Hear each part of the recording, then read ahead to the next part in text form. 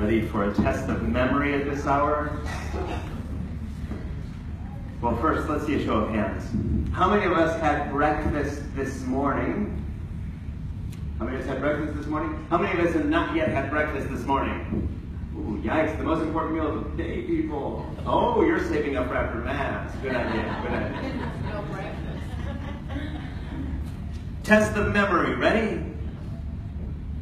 Turn to the person beside you and tell them, what was the last thing that you ate this morning or last night, yesterday? What was the last thing that you ate? Turn to the person beside you and tell them, what was the last thing that you ate? On your mark, get set, go.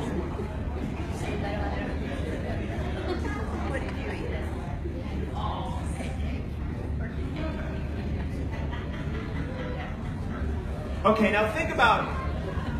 That was the last thing that you ate. What about the meal or the snack before that? Do you remember what you had before that? Turn to the person beside you and see if you remember what it was that you had before that.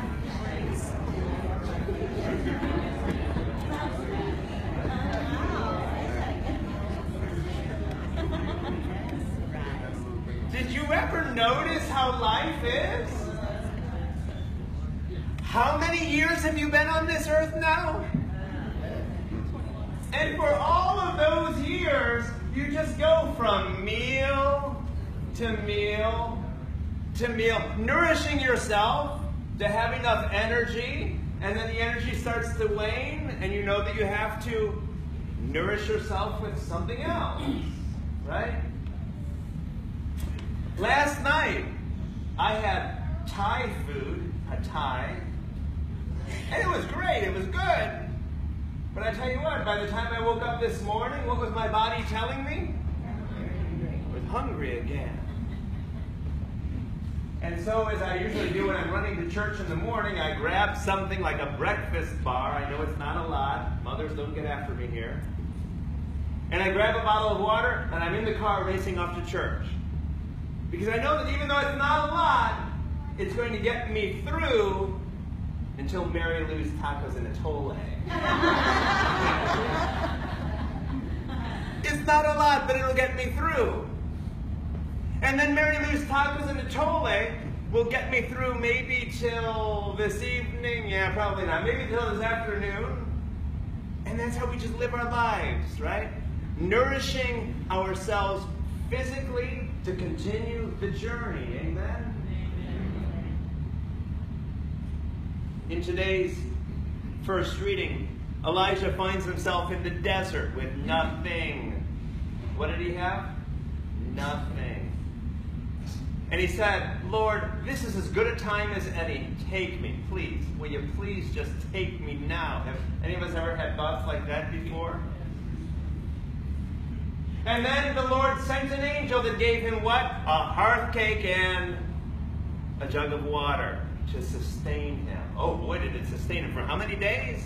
40 days and 40 nights, according to the story. Don't take it literally. The Bible is a book of theology, not a book of history.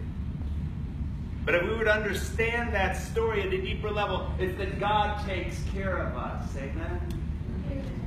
In the case of Elijah, God fed Elijah physically, but isn't life more than just food? Think about it for a moment. We nourish ourselves not just physically, but we also nourish ourselves spiritually. Ooh, think of that for a moment. We nourish ourselves physically, but also we have to nourish ourselves spiritually. Find a way to nourish our spirit. Isn't it great that we come here on Sundays? Because when we come to Mass, what is Mass? Mass is breakfast. Mass is a way for us to break the spiritual fast that some of us may have had for a day or two or a week or more. And so we come to nourish ourselves with this word, and we come to nourish ourselves with the body and blood of Christ. Isn't that why we come? We come to be nourished. To nourish ourselves, we can go back out into the world and be better people. Did you hear today's second reading, the letter to the Ephesians? It talks about why it's so important for us to nourish ourselves. Because the more we nourish ourselves, the more we can take off the anger and the bitterness and the fury and the shouting. The more we nourish ourselves spiritually, the more we can put those things aside and start clothing ourselves with kindness. And the more that we can start putting on compassion. Ooh, you look good in compassion. The more that we can put on forgiveness. Ooh, forgiveness really suits you.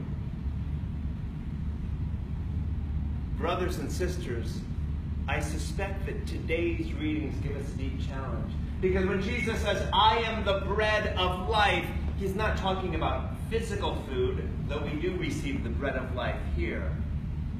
I suspect he's talking about how it is we need to be nourishing ourselves spiritually as well. Maybe this week, instead of nourishing ourselves here with this word and the sacrament, and then fasting for the rest of the week until next Sunday, maybe we might find some ways this week to nourish ourselves spiritually. What do you think of that? Let's find some way this week to nourish ourselves, not just physically, but when we eat this week or when we drink, let's think about nourishing ourselves not just physically, but also nourishing ourselves spiritually. Through prayer, maybe dusting the Bible off and seeing what's inside. Maybe doing something good for another person. Finding ways that we might nourish ourselves not just physically, but also spiritually.